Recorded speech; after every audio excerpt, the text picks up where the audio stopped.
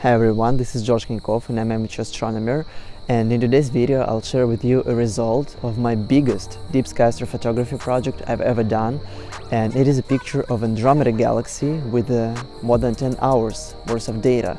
So let's begin. Based on the light pollution map, my observation site is located under the sky with a class 4 on the Bortle scale, which is pretty good, I think. However, based on my personal experience, I have a class number 5, but anyway I can see a lot of stars and objects in the night sky and of course our Milky Way galaxy. And as I told you at the beginning of this video, right now I'm working on the project of taking a picture of Andromeda Galaxy. It is the closest to us galaxy that lies in 2.5 million light years away from us in the constellation Andromeda.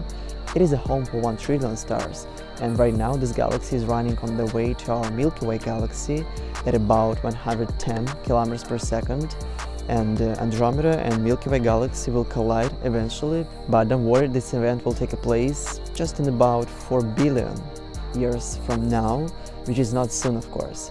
And under the dark sky you can even spot this galaxy with naked eye and definitely observe this galaxy using any binocular or telescope.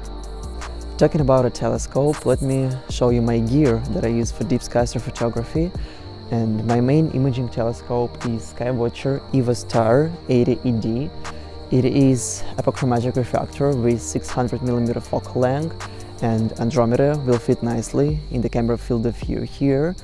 And the telescope is mounted on Skywatcher HEQ5 Pro mount. You already seen this mount in my previous videos where I taken pictures of planets. Here we have my old imaging camera, Canon Rebel T2i.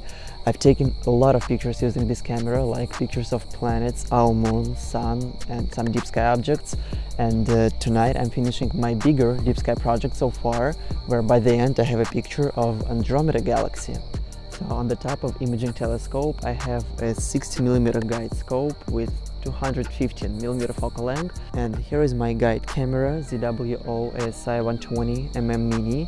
It is a monochrome camera and the only purpose it has is keeping an eye on the star movement and follow that star so that the telescope will be able to get long exposure, nice and sharp pictures.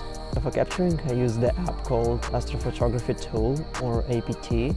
It is a really nice app that allows you to run capturing sessions, as it automates most of the tasks you have to deal with during the capturing process. For guiding I use PhD2 software, and the only job it does is tracking a star. As a result you can take long exposure pictures without any issues such as star trails.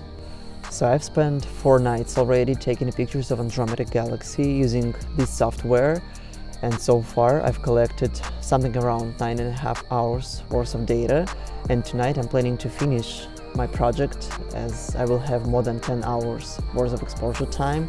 I'm planning to shoot more videos about deep sky astrophotography in the future, where I cover each aspect of astrophotography in detail, so please subscribe to my channel and stay in touch. So now let me share the final picture of Andromeda Galaxy I got during 5 nights observations. The picture has more than 10 hours worth of data. I'll add the total exposure time on the screen later. It'll be right here. I'll see you guys in future videos, and until then, clear skies.